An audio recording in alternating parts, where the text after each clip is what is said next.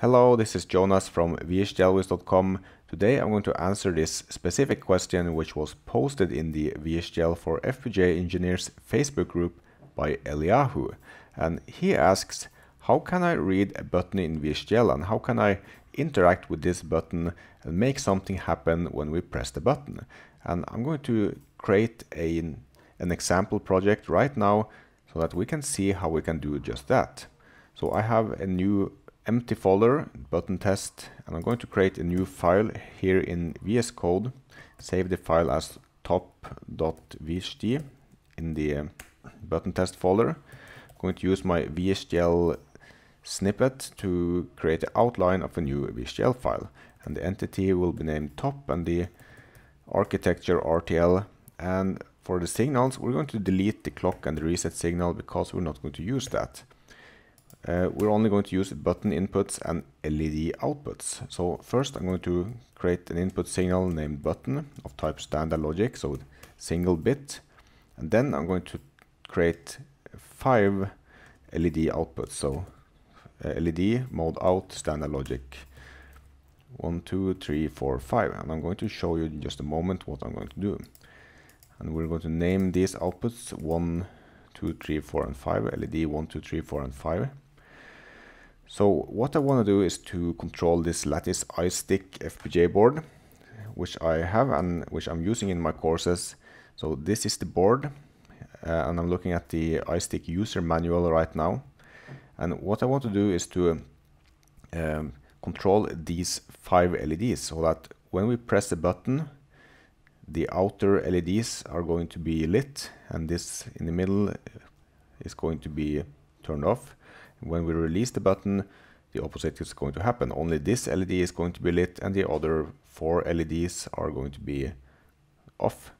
And there's no button on this iStick board, but I'm going to just connect the button between these header pins on the Pimol connector. So let's go ahead and do just that. So we have already declared the input signals and the input signal and the output signals.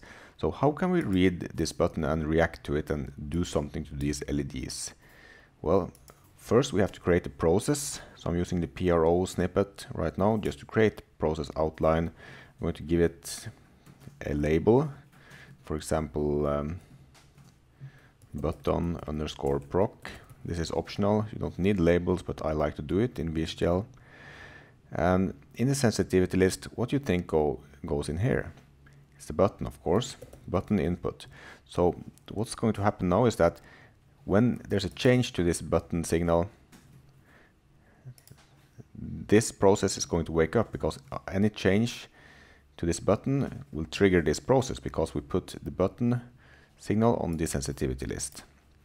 So when we are in this process, I want to do one action when the button is pressed and one when it's released. So I'm going to do that by creating an if statement. If button equals 1, so if it's pressed, then we're going to do one thing, else we're going to do something else.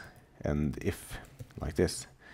So in here, we're going to set the LEDs to something. LED 1, it's the value 0. No, it gets the value 1 actually, because LED 1 to 4, they are the ones that are around here, because we can see here D5, LED number 5 is the one in the middle. So I want to illuminate the ones surrounding the middle one when we press the button, right? So I'm going to set LED 1, 2, 3, and 4 to 1, like this. And LED number 5 I'm going to set to 0, just like that. And in the else clause, so this is where we get into when the button is not 1, that means it's 0. Then we're going to do the opposite, so I'm just going to change the polarity here, just like that. And I'm going to save this file. So that's all we need. This is how we react to a button press. This is one way to react to a button press. So I'm not using the clock at this moment, I'm just using combinational logic.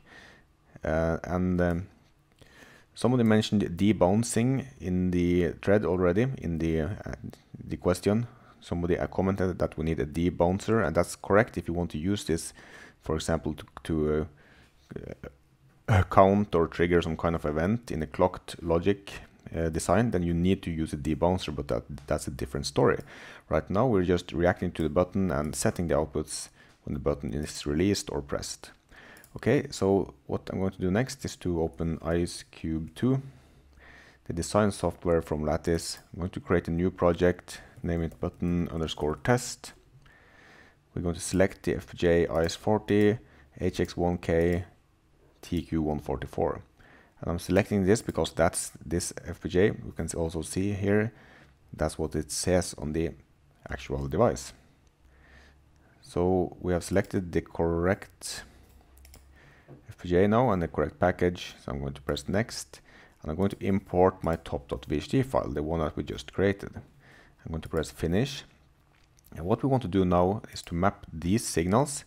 The entity, we want to map them to physical pins on the FPGA. So how can we do that in IceCube 2? We can do that by using this pin constraint editor, but we have to run through the synthesis step and the next step too, because IceCube 2 doesn't know about our VHDL signals. It has to analyze our code, and we have to run through this next step too.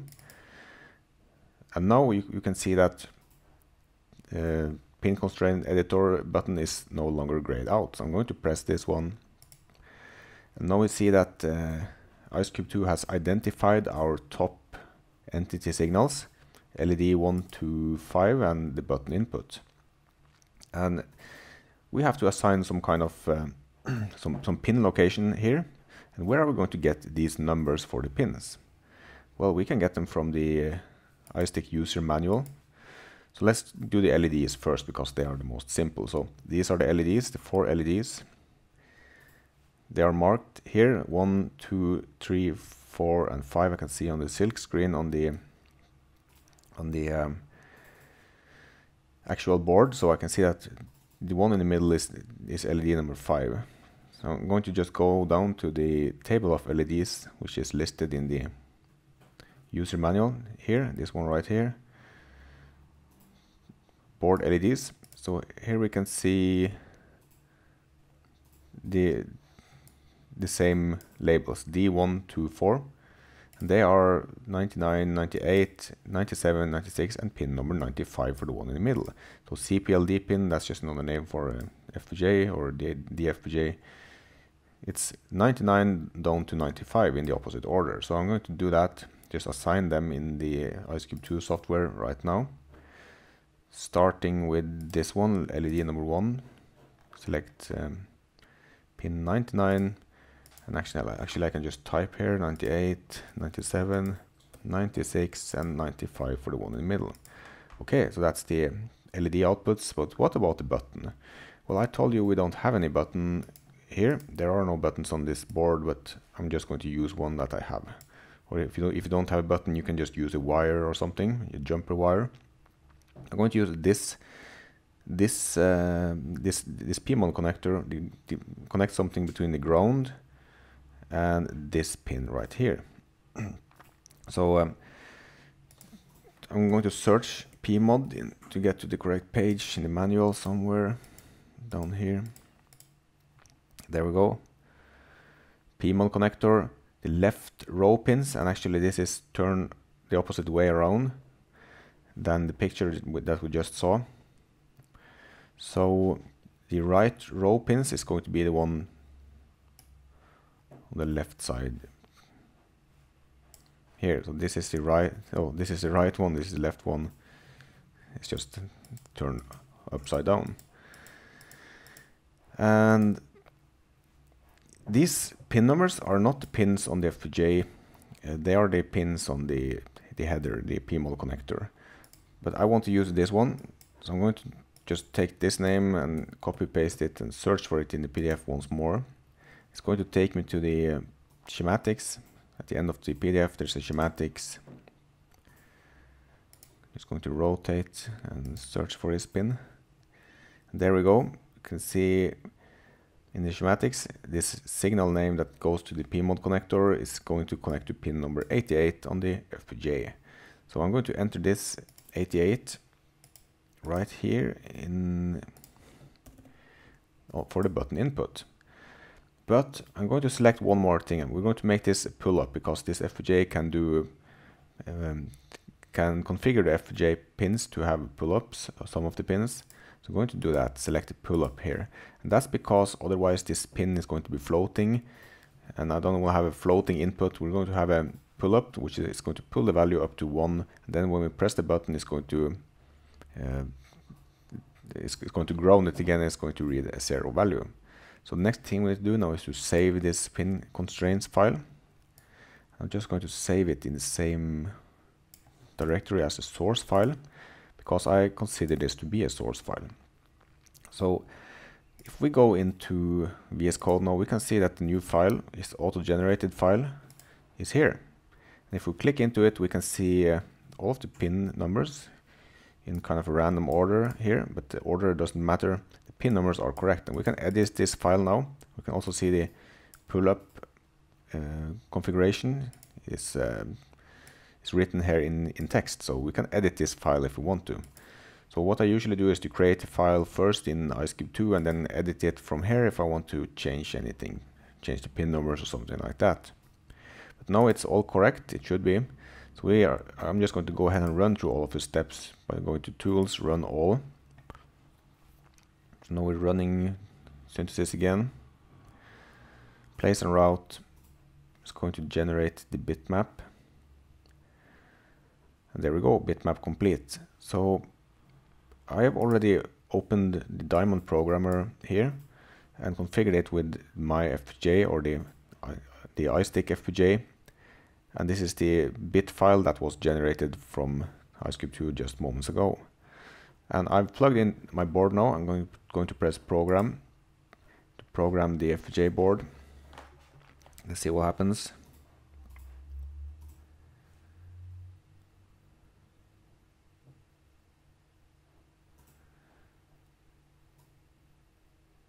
And the programming completed. So I'm going to change to the other camera and see if we can test the board now. Okay, so here is the iStick, which we just programmed, and we can see already that 4 of the LEDs are illuminating. So what's going to happen now if we press this button? So I've connected this button, just connected it to the header pins between the pins on this Pimol connector that we specified, between the ground and the Pimol pin that I specified in the code, right? So one pin is connected to the ground and the other one is connected to pin number 88. So if I press this one now, there we go, it changes. So that's our VHDL code working, changing from the outer LEDs to the inner LED every time we press the button. Okay, so that's all for this video. I hope it answered some of your questions, at least this one, in regards to how to read input buttons in VHDL on the FPGA board.